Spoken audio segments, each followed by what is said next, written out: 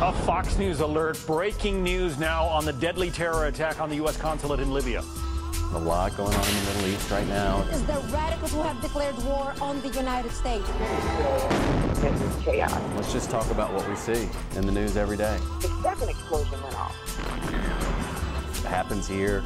Hate crime is a real thing. Another plane just hit. Oh my God. Allahu Akbar! Allahu Akbar! Allahu Akbar! Violence based on religion.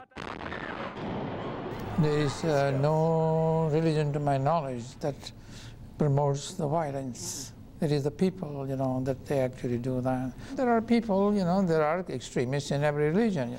But I have to say that when it comes to the Islam, then I think it is blamed to Islam. It should not be done. When you go back to the dispute in Northern Ireland between the Catholics and the Protestants, right. So it's not just, and you dissect the problem, it was unhealthy nationalism, and some of it on the verge of what, the Nazism of, 60, 80 years ago.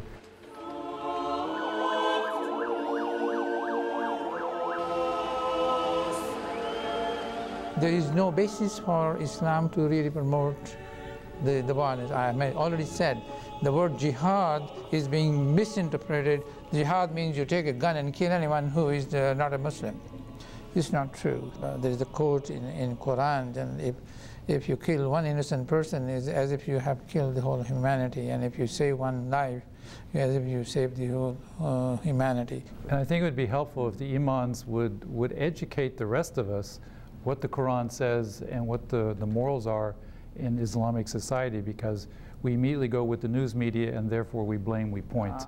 If we don't blame the faith, but we blame that particular person who has committed something, that I think will make the thing clear.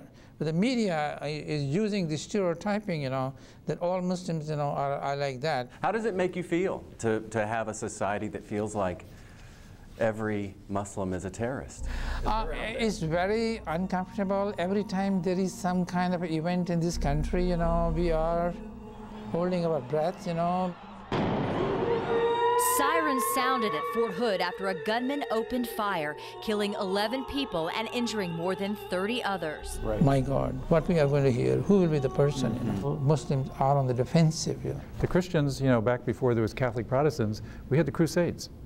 Well, what was right? And then all of Europe and the Christian leaders, they went to defend what they thought was right at the time.